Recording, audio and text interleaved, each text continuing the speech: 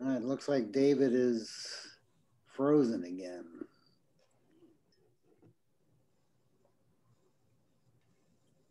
And experience some delays in the feed.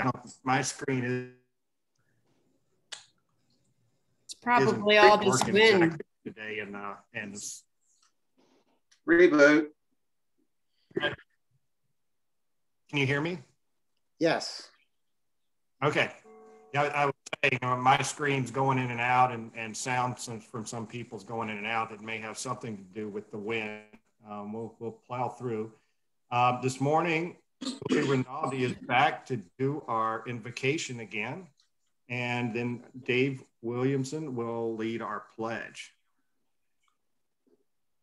Okay, good morning, everybody. We are, this prayer was given to me by Faye Harriet, who was supposed to be here today, but she's off skiing in Vail. But this was written by a fellow Rotarian, so she wanted me to share this with you. In times of fear and panic, let us be the source of calm. Let those who are trembling find us safe to lean upon. May we be the voice of reason. May we comfort the oppressed. May we show our compassion to those who are most distressed. Amen. All right.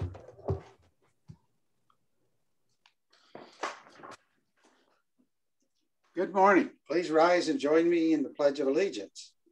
I pledge allegiance to the flag of the United States of America and to the republic for which it stands, one nation, under God, indivisible, with liberty and justice for all.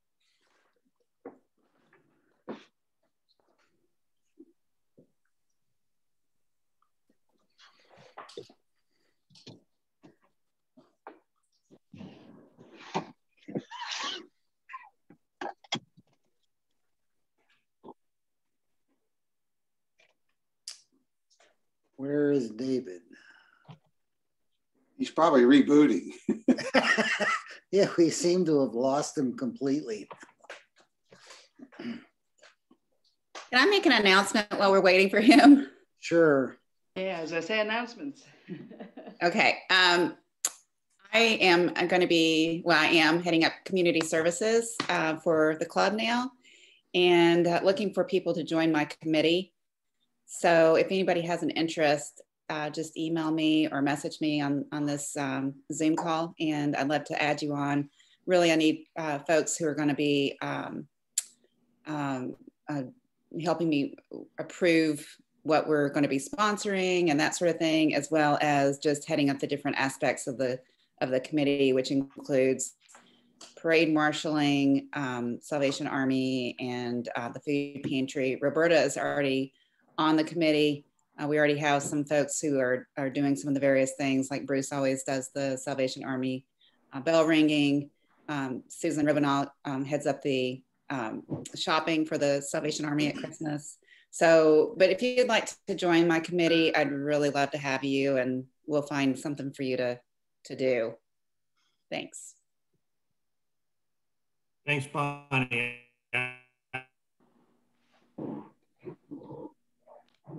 Not working, Dave.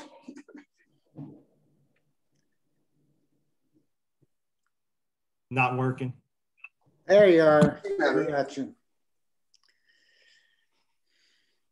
Can anybody hear me? Yes.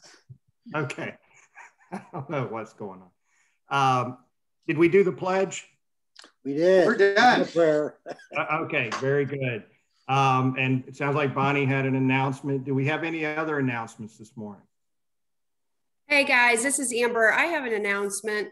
I don't know how we coordinate, and Bonnie, maybe this would be maybe talking to the committee, but I sit on the YWCA board of Central Ohio, and we had a fire a couple weeks ago at our Women's Center, and they are looking for donations. So I don't know if it's something, maybe I bring it to the committee, the community committee, but I don't know if we want to do more, or if we want to do something for the YWCA.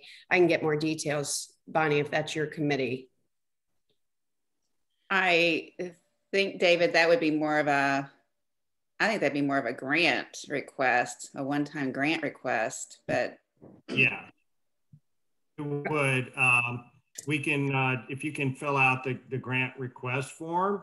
Okay. And get it to us. We have a board meeting first Wednesday of April, which is coming up, and then we vote on grant requests at that meeting.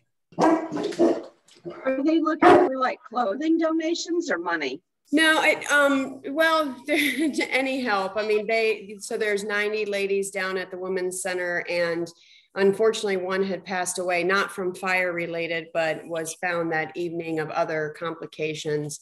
So they're really looking for any kind of supplies. Like I know my company did a lot of gift cards to Walmart so they could go and replace some stuff that they lost because of the smoke.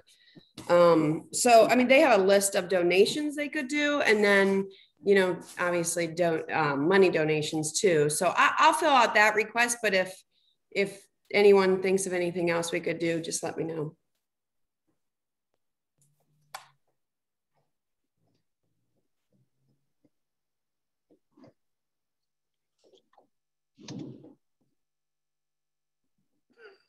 David, you're on mute. Muted, David. How can you hear me? Oh, Yeah, a little bit. he showed up in another spot. So yes, Yeah, we can hear you. my computer connection isn't working, so I'm in on my iPhone. iPhone. I don't know which is better or worse. How about guests this morning? Do we have any guests? You have a guest? Introduce them or introduce yourself. I know David's having some issues with his microphone. I know David has some problems with his microphone, but we do have an induction today. I'm very excited that we have a new member to our club, Lyle Brown. He was a former member of the Tri-Village Rotary Club. He's a resident of Dublin. Roland is actually his sponsor. He's very interested in the vocational services, chaplain, and innovation. And he is a former Paul Harris fellow. So welcome to the club, Lyle. Anything you'd like to say to introduce yourself? We're very excited to have you.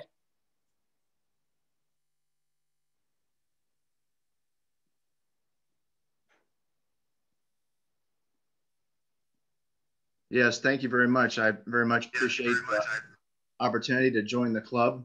I'm an attorney with Steptoe and Johnson, and I help my clients solve problems and protect their interests through litigation in federal and state courts in Ohio. My wife Sheila and I live here in Dublin with our 2 sons. And I'm not new to Rotary. During my time with Tri-Village, I was the president of the club in the 2015-2016 timeframe. And finally, I'd just like to thank everybody from the club for welcoming me. I've been to a number of meetings as a guest, and I can just tell it's a wonderful club, great group of people. So I'm very excited to join. Thank you very much. Awesome. Thank you, Lyle. We're excited to have you. Welcome.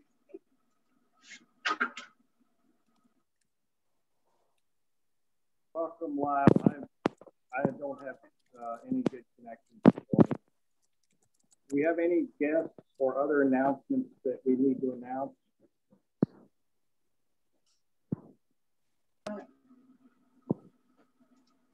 Yes, I'm going to collect 1 week late, but I'm going to collect for food pantry next week. So if you've got any foodstuffs, you can bring it to David's front door. Or if you don't want to drop it off at his door, you can take it directly to the food pantry, sign it in as Dublin Rotary. And I will put out a memo on Monday. Thank you.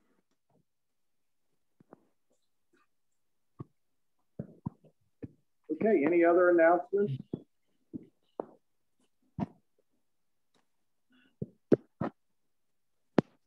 All right, well, let's move then to Calvin Gebhardt to introduce our speaker for the day. Thank you, David. Steve Fine, do we have you out there? Don't know, but I'll go ahead and read his bio. Steve Fine is president of the Melanoma Education Foundation, attended colleges in the Boston area, receiving a doctorate in chemistry from Northeastern University. He then moved to Pennsylvania, completing a year of postdoctoral research at Lehigh University. After 5 years as an assistant professor of chemistry at Lafayette College in Pennsylvania, he moved back to New England, where he served in technical and management positions in high-tech chemical companies. In 1989, he started a consulting practice in the technology of high purity chemical manufacturing, concurrently serving for 3 years as vice president of technology for ACSI, a West Coast manufacturer of semiconductor companies. In 1989, he started a consulting practice in the technology Shortly after his son Dan died of melanoma in 1998 at the age of 26, he founded the nonprofit Melanoma Education Foundation, and since August of 2001 has devoted full time to the foundation. The primary activity of the foundation is educating high school and middle school wellness teachers about melanoma skin cancer and providing them with free online lessons to educate their students about self-detecting melanoma while it is curable. At the last count, over 1,700 schools in all 50 states were using the lessons. Steve Fine, welcome to Dublin AM Rotary. Well, thank you very much. Can you hear me? Yes. Yes. Okay, great. Yes. Well, I'm very excited to have been invited to speak today, and I've been listening in on the meeting, and what a great group of people. Anyways, I want to get right to the presentation. It's divided into several parts, and I'm going to start by telling you a little bit about the statistics of melanoma. Then we'll talk about the risk factors, the warning signs, the role of ultraviolet radiation in causing melanoma, and then talk a little bit about sun protection. There's a lot of misunderstanding around that topic. These are photos of young people who lost their lives to melanoma, and it ranges in the upper left-hand corner. The upper left photo is Bethany Cobb. She was 11 years old when she passed away from melanoma. On the bottom right is Carrie McCarthy. She was 35. And you think of cancer as being a disease of aging, but melanoma can affect you at just about any age. There are more than 5 times the number of new melanoma cases expected in 2021 than there are HIV/AIDS cases. And that's ironic because almost every high school student graduates knowing about HIV and AIDS, but relatively few know about melanoma, in spite of it being much more prevalent, far deadlier, and that they are vulnerable to it as teens. Oops. Got a little bit ahead of myself. On the average, somebody dies of melanoma in the US every hour, and 1/4 of all new melanoma cases occur in people under age 40. In the mid-20s to the late 20s, it's the most prevalent of all cancers, and in women who are under 39, it's second only to breast cancer. It's also one of the few cancers that's increasing at an epidemic rate. There are a couple of redeeming features, though. First of all, it's just about the easiest cancer for you to find by yourself at an early stage. And when you find it early, it's almost guaranteed to be curable. And curing it means going to a doctor's office, preferably a dermatologist, getting a shot of local anesthetic, and 15 or 20 minutes later, you're cured permanently without the need for any chemo or radiation. But again, the key is you have to find it early. About 30% of new melanomas arise from a pre-existing mole. The ones on top are normal moles, and normal moles have sharp 1/4 of an inch in diameter. On the bottom are atypical moles, and they usually have one or more fuzzy borders, non-uniform shade, a fried egg surface, and they are typically more than 1/4 of an inch in diameter. So the moles on the left, both top and bottom, are flat. The ones on the right are raised, and that has no bearing on whether a mole is normal or atypical. But if you look at the bottom right, you see a raised atypical mole. Looks like a yolk surrounded by a flat fuzzy area. There's two kinds of risk factors for melanoma: the kind that you're born with and can't do anything about, and the controllable kind, which you can do something about. Among the inherited factors, if you have more than 50 moles, that's a risk factor. If you have any atypical moles, even one, that's a risk factor.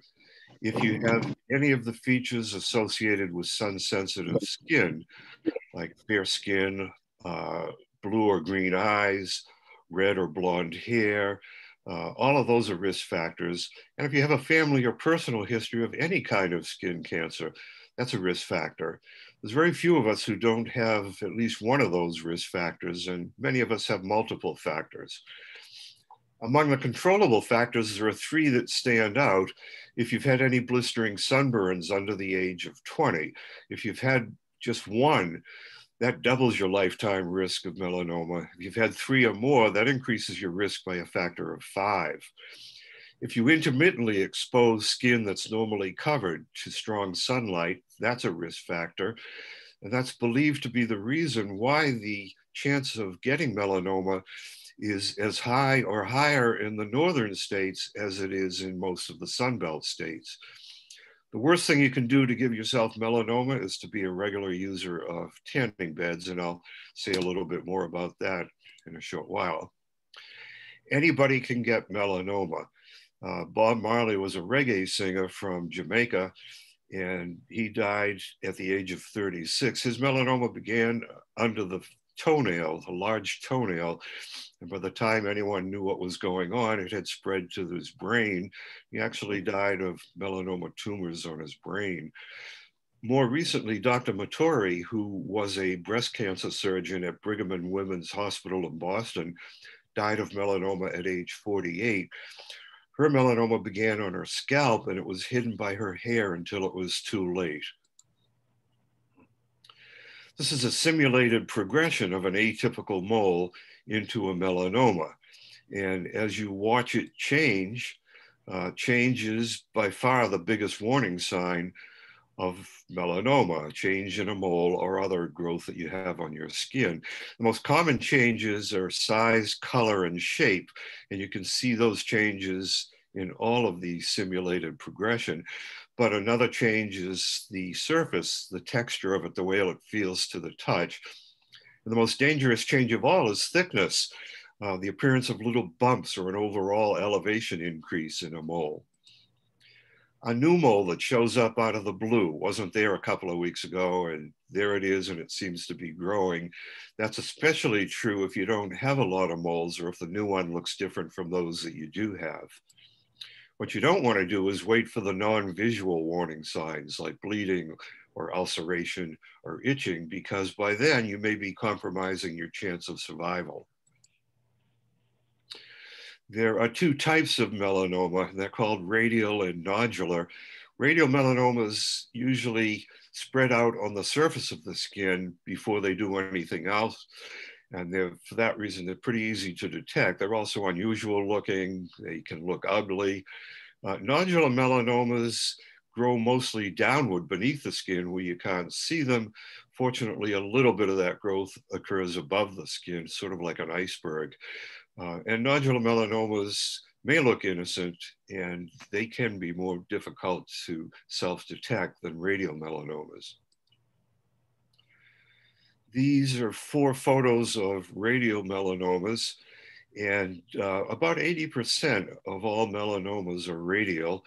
Their growth is 2-dimensional at first, but they always have, well, they usually have 2 or more ABCD properties. A is asymmetry, and it means that if you draw an imaginary line through the center of any of these moles, one half will not be a mirror image reflection of the other half. B is for border. The borders of melanomas are usually irregular or uneven. The colors of melanomas, the sea change, can be multiple. And you can see that especially in the far left photo and the far right photo, where you see different colors. And the diameters of radiomelanomas are usually more than 1/4 of an inch, even in the pretty early stages. Now, every melanoma, regardless of whether it's radial or nodular, eventually begins to grow vertically beneath the surface. And what you see here are 3 photos at different stages of vertical growth. The one on the left has just begun vertical growth, and you can see little dark bumps at the lower left and the upper right. And that melanoma is probably going to be curable. The one in the middle is intermediate vertical growth, as you see that nodule at the top of the melanoma. And time will tell whether it's curable or not. The one on the right is an example of advanced vertical growth and was fatal. And again, most of the growth in these melanomas is beneath the surface. And what you're seeing here is the tip, kind of the tip of the iceberg, the growth above the surface. What varies among the different kinds of melanoma is how long it takes for that vertical growth to begin, because that's the most dangerous part of melanoma development. So why is thickness so important? Well, if you look at radial melanomas, they start in the thin outer layer of the skin, the epidermis. And when they're confined to that layer, they're non-invasive and they're easily curable in a 15 or 20-minute visit to your dermatologist. When they reach the border between the epidermis and the thicker underlying dermis, they enter the invasive radial growth phase. At that point, they're still about 80, 90% curable. But then as they begin to grow beneath, into the dermis, penetrate into the dermis, that's the invasive vertical growth phase, and that's the most dangerous phase. Now, at about 1 millimeter of depth, you're still about 80% curable. By the time you reach 4 millimeters, you're less than 50% curable.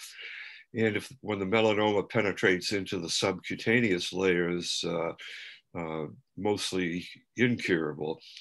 So why is that? Well, as the melanoma grows, it begins to release cancerous cells. And the deeper it is in the skin, the more likely it is that there are going to be lymph vessels and blood vessels that can pick up some of those cells and carry them anywhere in the body. So these are 4 examples of nodular melanomas. The one on the far left is a flesh-colored oval-shaped melanoma on an earlobe. That was about 2 millimeters thick, so time will tell whether it's curable.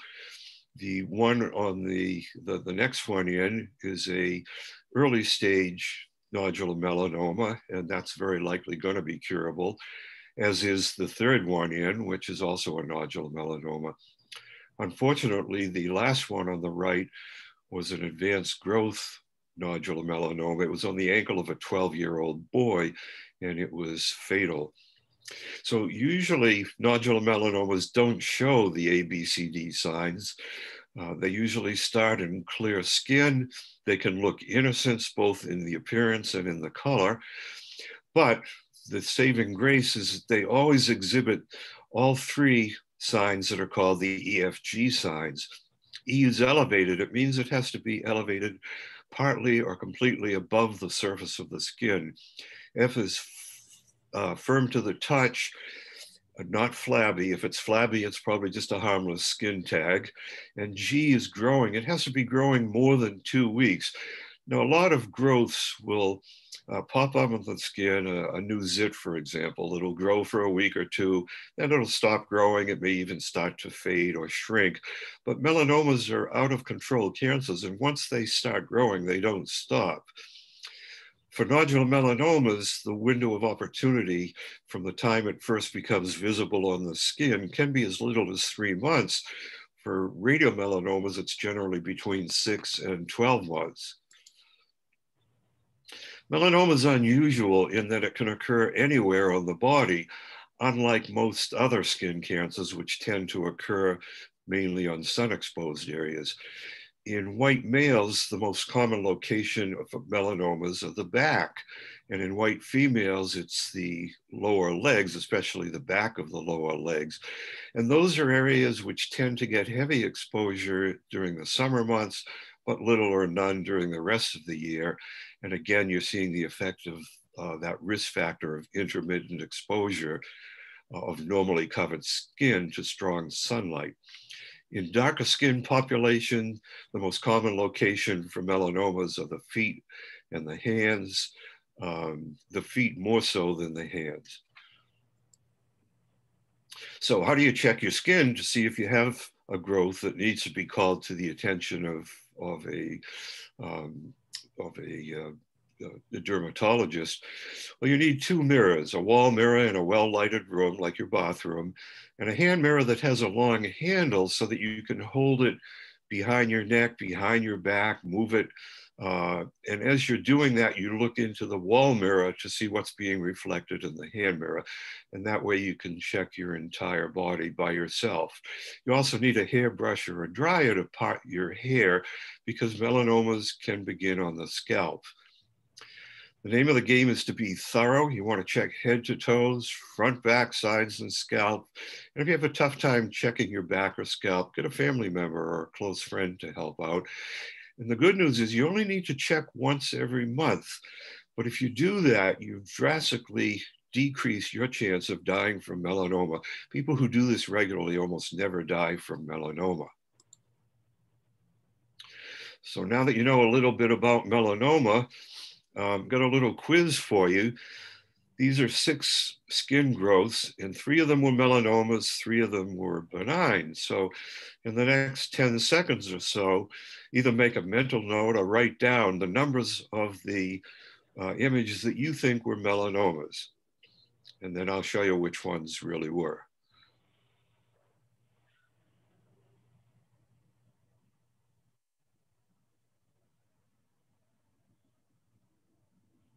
Okay, let me show you the ones that were melanomas. The red arrows show them. And you're probably going to be surprised at this, but don't feel badly. This was a trick question. I didn't tell you something very important about these growths. And what that important thing was what do these look like a month or 2 before these photos were taken? Appearance alone is often not enough to clue you in that you may have a possible melanoma. You also need to know the history. And the only way you can get that history is to check your skin regularly. All right, now I'd like to talk about the role of ultraviolet radiation in increasing your risk of melanoma. The sun releases a large spectrum of radiation, and you can categorize it according to low energy on the right, high energy on the left. Well, starting on the low energy side is infrared. When you feel the warmth of the sun, it's due to infrared radiation. And in normal amounts, that's not going to harm you. When you see the colors around you, it's due to visible radiation. And obviously that doesn't harm you either. But as you start to move toward the higher energy region, you encounter ultraviolet radiation.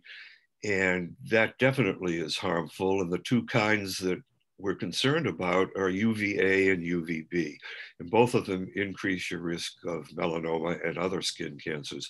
If you go to the very high energy region, you encounter UVC, ultra high ultraviolet radiation, and X radiation, but fortunately none of those reach the surface of the Earth. They're absorbed by the atmosphere. So I want to focus in on UVA and UVB. UVB is the radiation that you get mostly from the sun. It's the kind that causes sunburns.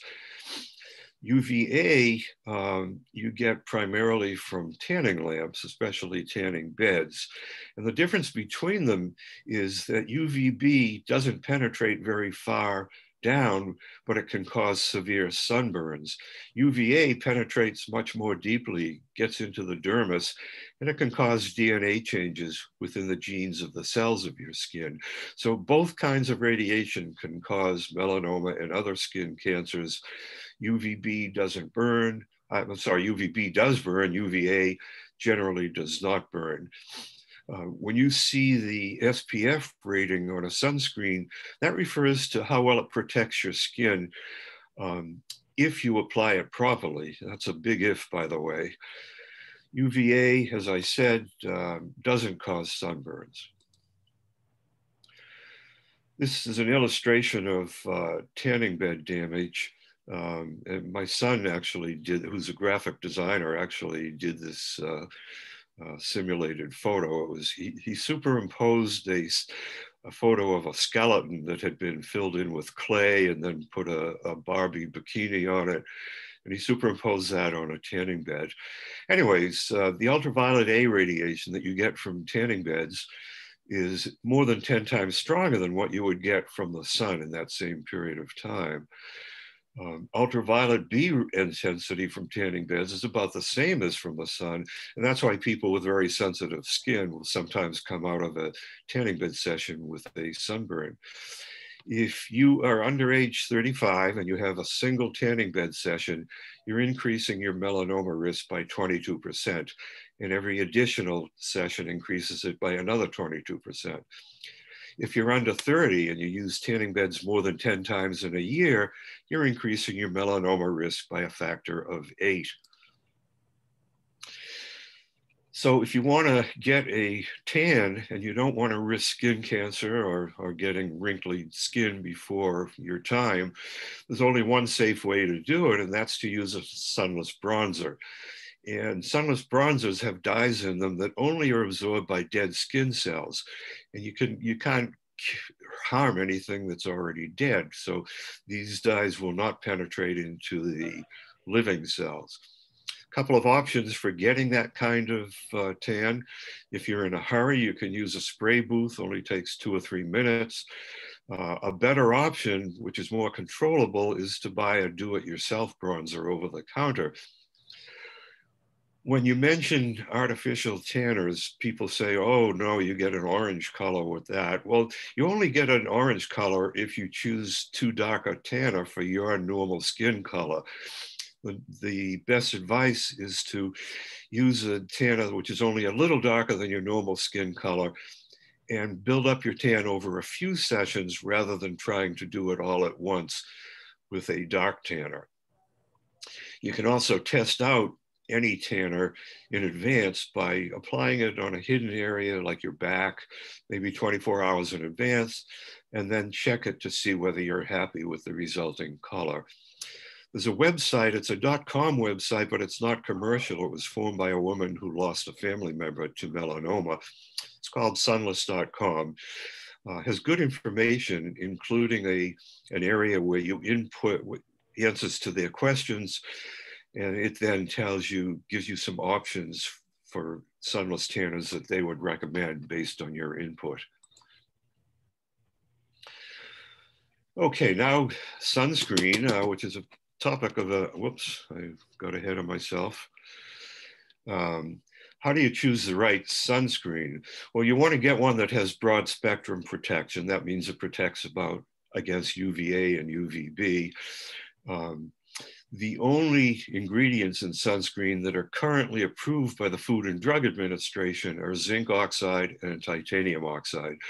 And zinc oxide is the more common one. It's a very good broad spectrum protectant. You can't go wrong if you look for a sunscreen that has zinc oxide in it. The place on people's skin where they tend to under-apply or not apply sunscreen is unfortunately the most sensitive areas, and they're the nose, the lips, especially the bottom lip, and the tops of the ears. And what we recommend for that is use a sunblock stick instead of sunscreen lotion. Even something as simple as a chap aid with an SPF rating on it will work, and it won't run into your mouth or your nose or your eyes, and it'll stay on your skin for longer than a sunblock lotion or a sunscreen lotion will. Now, the thing that causes a lot of confusion in sunscreens is the SPF rating. And it turns out that the SPF rating is absolutely meaningless unless you apply it heavily. And most users apply only about 1/4 to 1/3 of the required amount to get the rated SPF. So let's suppose you have a very high SPF sunscreen, SPF 100, and you only apply a quarter or 25% of the required amount, what do you think your actual SPF is? And I'll give you a few seconds to think about that. And I'll bet that most of you thought that it was 25. Actually, the SPF is 3.1, so it's far lower than what you might expect. And that's because there's an exponential relationship between the thickness of the sunscreen film that you apply and the actual SPF that your skin sees. All right, so we have a website called skincheck.org. Actually, we have two websites. There's much more information on it, photos of melanomas, descriptions from people who had melanomas that didn't look like typical ones. It's a very user-friendly site. And there's a video at the very top of the first page of the site that has all of the information that I've just spoken about and more. It's about 30 minutes long. Highly recommend that if you want to follow up on this, that you check out that video. Also tells you about the background of the Melanoma Education Foundation. And that site has experienced close to 40 million hits since it was first put online. We also have another website for health educators, and that one is at melanomaeducation.net. Okay, so I'm going to end the show and turn on the camera so you can see my homely face. Let's see, we'll quit out of here. And if I can find the place where I turn on the camera. Okay, having a little bit of difficulty here.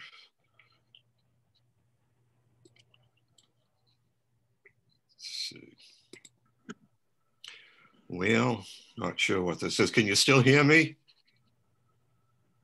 Yes, we can hear you. Okay, well, I'm not seeing the camera control here. Oh, wait, all right, I see it. Here it is. Okay. Finally. If you can stop sharing your screen, that would help as well. Okay, good idea. Stop share. Ah, there we go. Thank you for that. Anyways, I would be happy to answer any questions that you might have.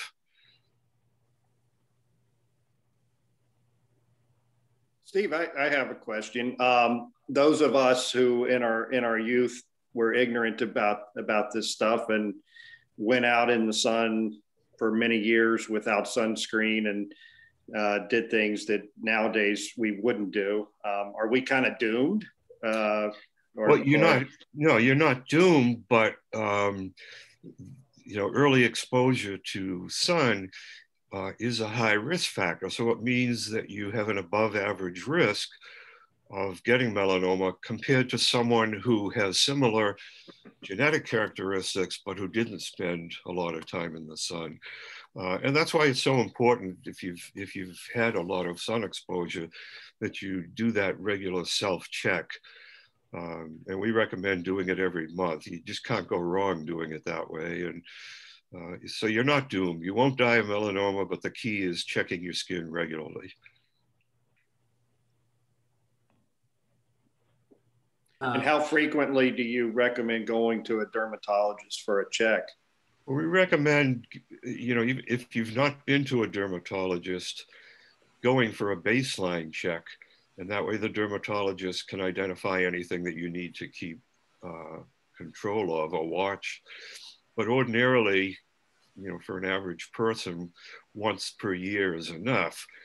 But we also recommend going to an ophthalmologist once a year because you can actually get melanoma in your eyes.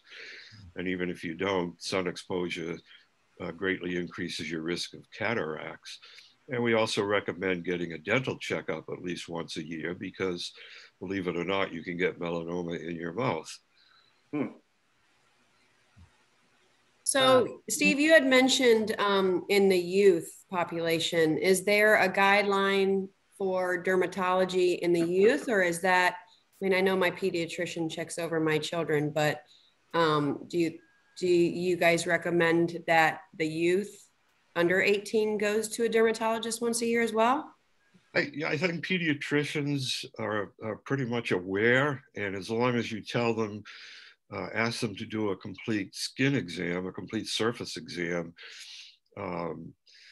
they should be into it. And if they say, well, why do that? Then, then you might want to consider going to a dermatologist. But melanoma is rare under preteen. It tends to start at about 11, 12, even 10 years old. The worst case that I ever heard really blew me away was a health teacher who I went to a school and did a teacher training session with. And she had I don't know if it was a nephew or a niece, but some relative who developed a melanoma at the age of 1 year. But that's extremely rare. Stephen, have there been any advances in treating melanoma? I mean, there've been some wonderful advances with immunotherapy in recent years, and to the point where some of them cause long remission or promote long remissions. You know, I think we're not there yet. Less than 50% of advanced melanoma patients benefit from these immunotherapies. And one of the downsides is most of them have very severe side effects, even life-threatening side effects. So, you know, you don't want to go there if you don't have to. And the way that to avoid it is to check your skin regularly and know what's on your skin, get to be very familiar with the things on your skin.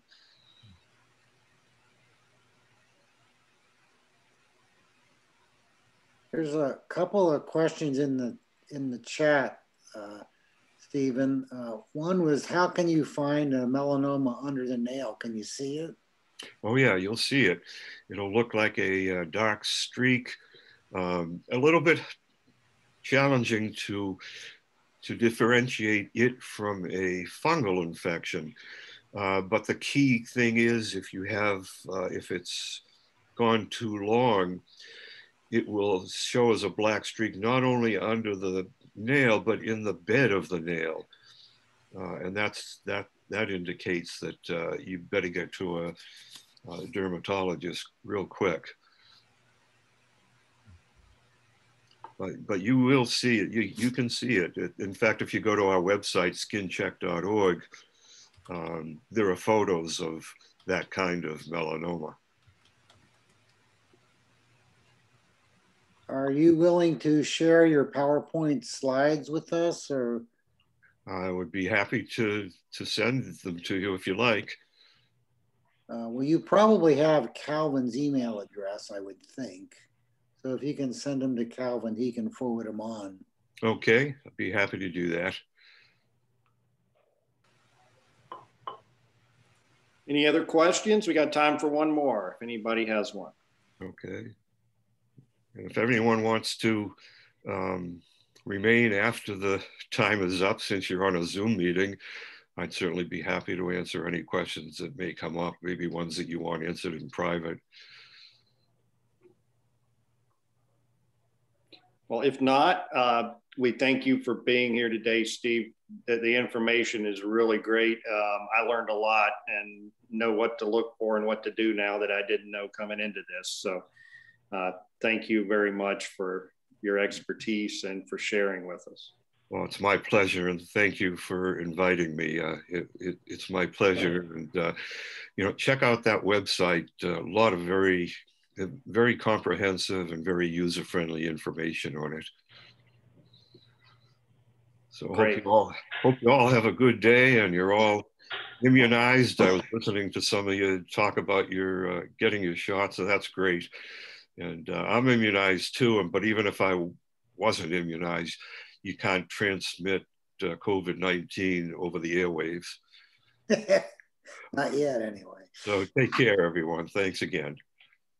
So everybody has an assignment before our next meeting. You have to do your self-skin check in addition to getting your COVID vaccine if you have. All right. I want to welcome Lyle Brown as a new member again. I was having technical problems early on in the meeting, and I apologize for that. But we're really happy to have Lyle as part of our club. And now I think we have at least 2 or 3 litigators in our club. So I think we're well covered with attorneys. Next week, April 2nd, we do not have a meeting. That will be Easter weekend. And so there is no meeting next Friday, April 2nd. Our next meeting will be 2 weeks from today, April 8th. And at that meeting, we will have our annual update from the Rotary Interact clubs. Our quote of the week is an Easter quote from Kate McGann. The very first Easter taught us this, that life never ends and love never dies. Everybody have a great Easter weekend, and I look forward to seeing you in 2 weeks. Bye-bye.